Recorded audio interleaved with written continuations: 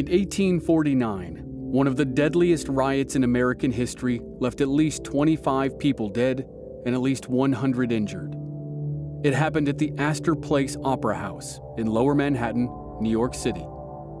The riot was triggered by the appearance of a famous British Shakespearean actor, William Macready. Macready was involved in a bitter rivalry with an American actor, Edwin Forrest. Each man was revered by a contingent of die-hard fans.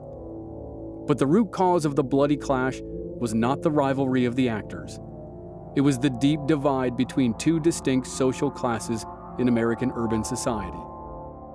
There was the 1%, the upper-class New Yorkers who believed good theater could only come from Europe. They identified with Macready. Then there were the working-class New Yorkers. This class was comprised of native-born citizens and Irish immigrants. Those two groups were usually at odds, but they found common ground in their hatred of the elite and Macready. Macready and Forrest's friendly rivalry was inflamed by the press over the years. The actors came to represent hostile class rivalries growing in larger cities, particularly New York. These simmering class rivalries could be compared to a powder keg ready to explode, and the person ready to light the fuse was Ned Buntline. From Black Barrel Media, this is Legends of the Old West. I'm your host, Chris Wimmer, and this is a 4-part anthology about one of the greatest scoundrels in American history, Ned Buntline, the man who discovered Buffalo Bill Cody and turned him into a celebrity. This is Episode 2, The Astor Place Riot.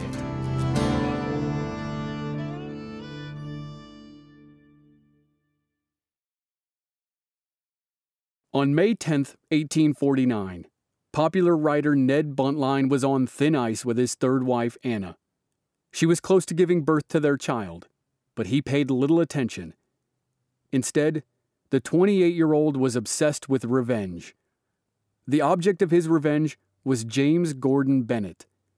Bennett was the powerful and respected founder and editor of the New York Herald, and he had a rivalry with Ned Buntline. Buntline's anger started a few weeks earlier. He'd appeared in court with the madam of a high-class house of prostitution. She had ambushed him on Broadway and beaten him senseless with a horsewhip. The judge was forced to find the madam guilty on point of law, but the judge was so disgusted by the way Buntline had libeled the madam in his newspaper that he fined her a mere 6 cents. The proceedings caused Buntline's wife an enormous amount of embarrassment. To make matters worse, Buntline's rival newspaper, the New York Herald, covered the trial in great detail. Its reporters noted every snicker and every insult pointed at Buntline. The message to New Yorkers was clear. The popular writer Ned Buntline had been bested by a prostitute. In a rage, Buntline wrote up a story about Bennett's sister-in-law. He falsely claimed she was a constant fixture at various houses of ill repute. Bennett responded by taking Buntline to court. The judge ordered Buntline to pay Bennett $3,000. Buntline had been putting all of his earnings back into his business, so once again, his father-in-law had to come up with the cash, and he was not happy about it. Buntline's anger at Bennett was entirely personal, but Bennett was also a Catholic, and he was a British immigrant. Two things Buntline railed against in his writings. And in spite of his dirty tricks, Buntline's work resonated with much of America. He used plain language. He highlighted the problems of the crowded American city. He brilliantly tapped into the fear of a changing society in which the rich seemed to be getting richer on the backs of everyone else. On May 10, 1849, Ned saw a way to get back at Bennett and the rest of his real or perceived enemies. The writer heard about Macready's portrayal of Macbeth. It would take place at the fancy Astor Place Opera House in his neighborhood. Anna got on her knees and begged Ned not to go, but he ignored her. He packed 2 pistols and a dagger and set out toward the opera house.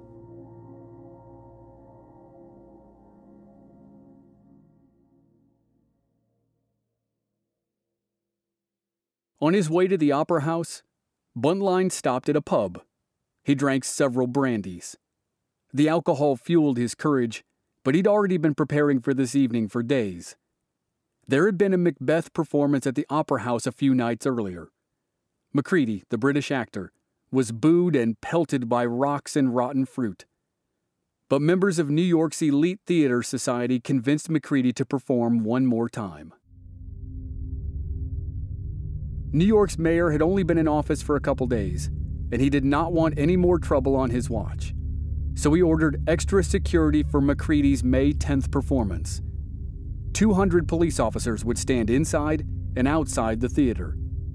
In addition, the state militia set up at nearby Washington Square Park. 2 regiments were at the ready. The day before Macready's second performance, Buntline took the opportunity to stir trouble. He printed hundreds of handbills. He had local boys plaster them all over the neighborhood. In large print, the bills addressed working men. They asked if New York City should be ruled by America or by England. Buntline also posted bills that claimed British ships in the harbor were sending their sailors to the Opera House. While this might seem innocuous, it wasn't at the time. The very idea of British military of any kind assembling in the streets of New York was enough to inflame even the calmest neighborhood.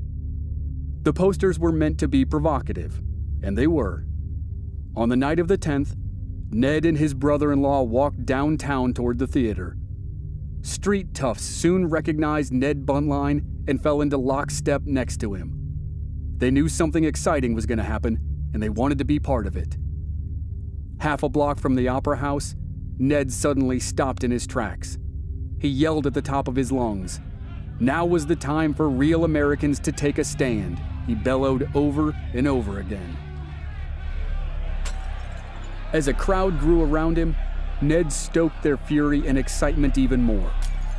True Americans, he said, should be insulted by soldiers protecting a British actor. And he said the first thing the crowd needed to do was to sound an alarm of fire. While Buntline gathered agitators outside, the first scene of Macbeth started on stage. It went smoothly, but the audience inside was anxious. It could hear yelling outside. It could hear rocks hitting the wall of the theater. The play started to fall apart when Macready appeared in the second scene. The majority of the audience clapped and cheered loudly, showing him their support. But about 50 carefully placed hecklers began hissing and booing. Police from outside ran into the theater to drag the hecklers into a holding cell beneath the stage. The action by the police inflamed the crowds of troublemakers on the outside. Rioters began throwing stones and bricks they'd ripped up from the street. Several people pushed open the door to the Opera House. Rioters trickled into the theater. They harassed the well-dressed patrons. Still, security guards and stagehands were able to push them back out. For a while, it seemed like the security inside the theater could keep things calm. But then, the clip-clop of horses could be heard. The crowd realized the military was approaching. It whipped the crowd into a frenzy. By now, William Macready, the actor playing Macbeth, had had enough.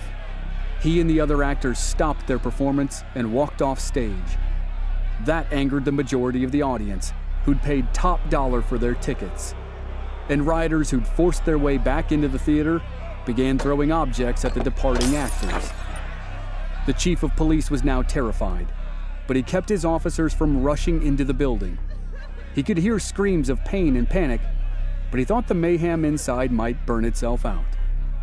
And then he saw the smoke.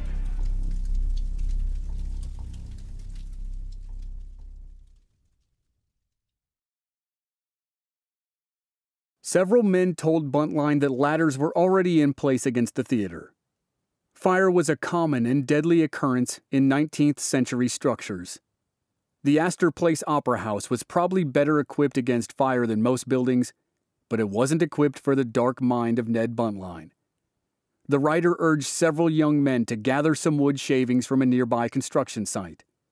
He directed several others to grab large paving stones and smash the glass windows on the bottom tier of the opera house. The shattering of glass whipped the audience into a frenzy of fear, and the rioters outside became more energized. They continued to throw rocks and bricks into the windows. They beat up patrons who managed to get out of the building, and they started to set little fires all over the streets. Buntline got a message to the conspirators who were being held in the cell under the stage. He said, "Start a fire down there." Somehow, the agitators did it, but stagehands saw the flames and quickly put them out. However, the damage was done. People who were still trapped in the theater smelled the smoke. They trampled each other as they tried to get out of the building. At the same time, the police and the military outside the theater saw the smoke. The commanders ordered their troops to move closer to the building, and the rioters changed their targets.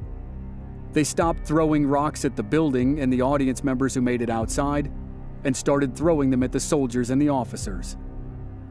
A few men inside the theater managed to lift the theater's fire hose through a broken window. They tried to blast the rioters with water to disperse them. It only made the rioters more angry. One bystander likened it to a bunch of hornets' nests that had been kicked over. In the middle of all this mayhem, Ned Buntline ran from group to group, screaming orders to continue stoning the building. The police fell back and let the military move forward. At about 9:15 p.m., a company of mounted troops on white horses approached the swirling hordes of people. The soldiers rode 2 by 2 with their swords drawn. They were followed by 2 divisions of National Guard infantry. They marched with their bayonets held high and fixed ahead. When the procession turned down nearby 8th Street, rioters turned their attention to the soldiers. The 2 generals who led the contingents got their men to stay in formation even in the face of the violence. The generals shouted to the crowd that if it didn't disperse, they would have to use their weapons. The crowd continued to surge. Fires started in streets adjacent to the theater, and innocent people trampled each other to get away from the scene. Some of the horses tossed off their riders. The rest galloped away as rioters threw rocks and debris at the animals. The infantry filled the spots vacated by the horsemen. They, too, were pelted with rocks and bricks and whatever else people could find. Nevertheless, they charged with their bayonets. At first, it seemed like the infantry was going to be able to clear a path so help could get through.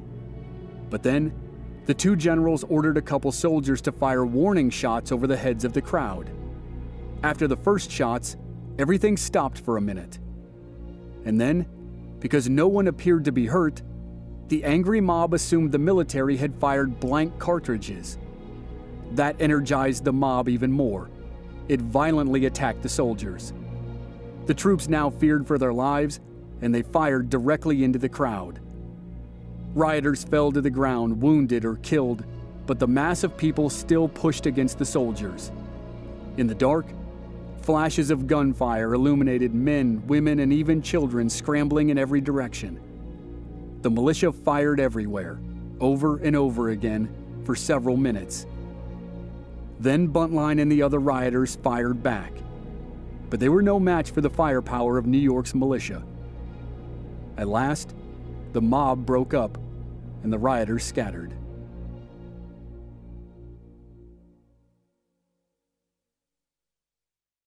When the smoke cleared, more than 100 people lay in the streets around the Opera House. Most were wounded. They'd been hit with rocks or cobblestones. Some had been beaten. Others were worse. They were dead or dying. Many had been shot by either the rioters or the National Guard. Many of the people killed or wounded had taken no part in the riot. They'd been passing by at the wrong time. There were victims as far away as a city block who'd been struck by stray musket balls. The dead and the wounded were taken to the drugstores nearby. Surgeons were summoned from all over the city to attend to them. Some dead and wounded were carried by police to the 15th Ward Station House, and a few were carried to the city hospital. Some were laid on the billiard tables of a nearby saloon until they could be treated. The Opera House itself became a makeshift hospital for dying and wounded police officers. Many witnesses said the ground around the Opera House was stained red with blood. Here and there were little processions of people moving off with the dead or mutilated bodies of their friends or relatives. Many New Yorkers were confused when their loved ones didn't come home that night. They trudged to the coroner's office for the awful chore of seeing if one of the bodies belonged to them. And they begged for answers as to how all of this could have happened. Estimates said that at least 25 people had been killed and more than 100 injured.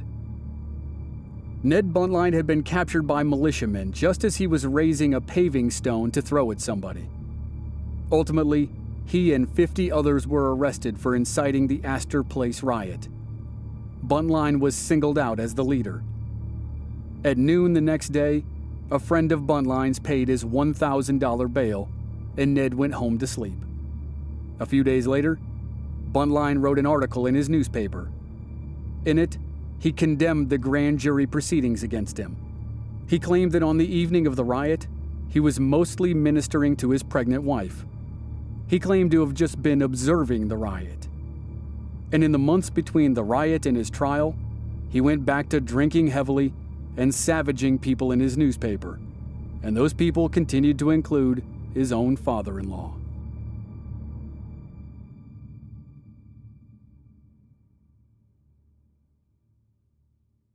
Ned was free on bail until his trial in September, and he published more stories than ever. He wrote a second installment of his best-selling series about life in New York City. It sold faster than vendors could stock it. And he continued to party fiercely. He took a trip to Philadelphia, where he started a fight with a policeman outside a saloon and received a severe beating for his trouble. And that summer, Buntline hosted frequent parties on a yacht in New York Harbor. On the evening of July 11th, in Brooklyn, a man stumbled onto shore from the ocean. He'd been drinking with Ned Buntline on the yacht, and he had several gunshot wounds. The man survived, but he wouldn't say if it was Buntline who shot him or someone else. Regardless, it cast attention on the yacht itself. The vessel was repossessed because Buntline had not made any payments on it. Buntline's wife Anna and her entire family had reached their breaking point. Thanks to the notoriety of his role in the Astor Place riot, his writings were selling more than ever. But he'd also taken advantage of every last kindness Anna's family could provide. He spent all his nights drinking, and virtually none with his new son. In August, Anna's father decided enough was enough. 3 months ago, Anna's father had put up $2,000 in bond to get Buntline out of jail in the matter of the James Gordon Bennett libel case. Anna's father knew that Buntline's erratic behavior made it extremely unlikely he was going to show up for that trial. And so, Anna's father revoked the bail and had authorities rearrest his son-in-law. Once again, Buntline's friends paid his way out of jail. When Buntline was free, he took aim at his father-in-law with his pen. Among many things, he called Anna's father an imp of hell, which delighted his readers. But he also threatened to put a bullet in the man's head, and that pushed Anna's father way over his limit. He sued his son-in-law for libel and locked him out of the house. On September 13th, 1849, Ned was supposed to appear in court for his libel suit against the sister-in-law of his newspaper rival, James Gordon Bennett. He didn't show up, but he had a good reason. The day before, he and several others were put on trial for their roles in the Astor Place riot.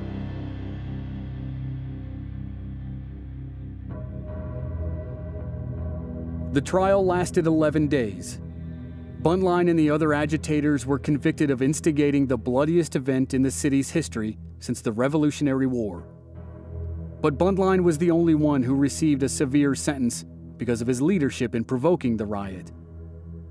The judge sentenced him to 1 year in prison at Blackwell's Island in the East River. He also fined Buntline $250, which was a large sum at the time. On the day Buntline was sentenced, his wife Anna divorced him. She and her baby son immediately sailed to England, where she eventually remarried and started a new life. In his first few weeks of prison, Buntline refused to eat or participate in his work detail. But he eventually started eating again and acquiesced to moving rocks in the prison quarry. He then demanded that he be able to write and publish his newspaper from prison, and he was denied. But he was able to write stories to send to other newspapers and book publishers. As usual, they were mostly semi-autobiographical. His story, The Conspirator's Victim, was about a man who was wrongly accused, and it sold very well. Buntline supporters didn't forget about him while he was in prison. He was a member of an anti-immigrant fraternity, and on the day of his release in October 1850, the fraternity chartered a steamboat. The group picked him up and brought him back to the city in grand style.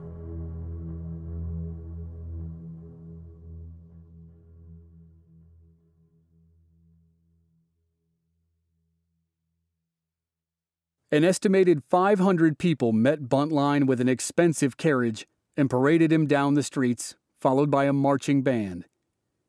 In spite of all the trouble Ned Buntline had been in over the past year, he still cranked out a high volume of stories, and they sold well. He now had a self-titled newspaper and a self-titled magazine. But the writer knew he had worn out his welcome in New York for the time being. He convinced someone to give him the use of an entire steamship. Along with some ardent fans, he took his show on the road, so to speak. He headed to Philadelphia, Pittsburgh, Cincinnati, and other cities. He lectured on Americanism. In large part, Americanism meant rallying against Catholics, immigrants, and President Millard Fillmore. He also lectured on what he thought the proper role of Native Americans should be, and America's role in Cuban unrest. People readily paid 25 cents apiece to attend his lectures, and they were nearly always sold out. At the lectures, Buntline often wore a suit covered with Masonic symbols. Sometimes he wore Native American attire with suede fringed tunics and makeup. He often had a band behind him playing popular music. While there wasn't exactly a name for it yet, Buntline was tapping into a growing fear among many Americans. The fear was that the country was changing faster than some of its citizens wanted it to. In many parts of the country, it was no longer possible to make a living from a quiet farm life. The sons and daughters of families who'd been in one place for generations moved west. For some, the goal was a magical place called California, where there was the promise of gold and other riches. And while Buntline did not yet offer a fully formed opinion on the issue of slavery, he did touch on the subject in every city. As with all of his topics, he seemed to know how to assess his audience and tell them what they wanted to hear. But one thing was certain: Buntline's leadership in the Astor Place riot solidified his leadership in a new political party. It was called the Know Nothing Party. The party was the outgrowth of a strong anti-immigrant sentiment. It called for the prevention of foreign-born Americans from voting or holding public office. The fledgling party called for a 21-year residency requirement for citizenship. It was hostile to the wealthy and intellectual elites. It condoned violence where it thought it was needed. And its members were supposed to be secret. If someone asked a party member about activities, he was trained to say, "I know nothing." And so, in the beginning of the 1850s, Ned Buntline had found a national platform on which he could stand. He would never earn the respect of serious writers or readers, but he didn't care. Large numbers of Americans felt he spoke to them, and they were happy to buy his adventure stories. Buntline drifted west, preaching the values of his new political party. And it seemed his year in prison didn't teach him how to cool off, because when he reached St. Louis, he yet again provoked violence to draw attention to his political beliefs.